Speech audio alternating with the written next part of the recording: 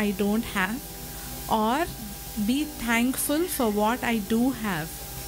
This is a quote by Nick Wojcik, and this is what defines me. I am Sudeepa. I have lived 42 years with polio in both my feet. People see me with my challenge, but I have overcome this challenge in my mind, and I am living this life with an attitude of gratitude towards God. Let me share my story with you.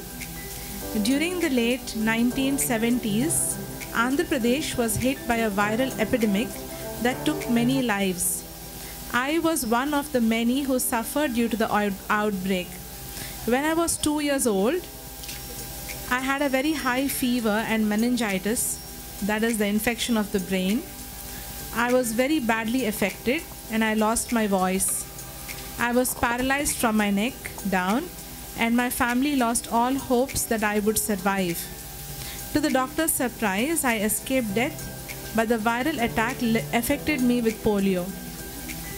My deformity made me feel inferior, and I shunned all company, cocooning myself from the outside world.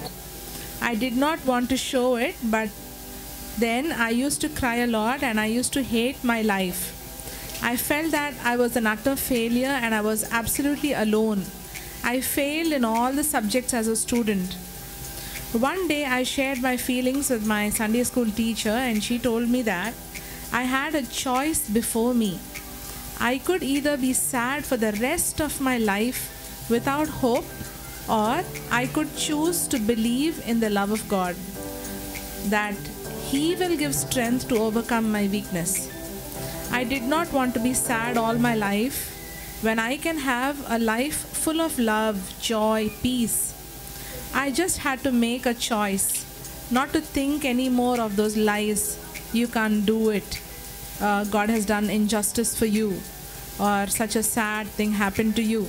Instead, I started telling myself, I am special.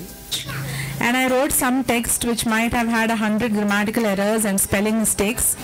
When I saw the paper with a smiley on it, I was so curious to find out what was good in that essay. I went and asked my teacher, and I so clearly remember what she said.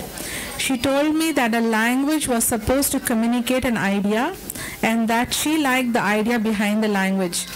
I fell in love with my teacher, and for the first time I started trying to please her. I started learning. I passed out of grade 10 with first division, and there was no looking back. What I really want to say is that a teacher made a difference in my life. I needed somebody to teach me that I could be happy, a true success, regardless of what people thought about me.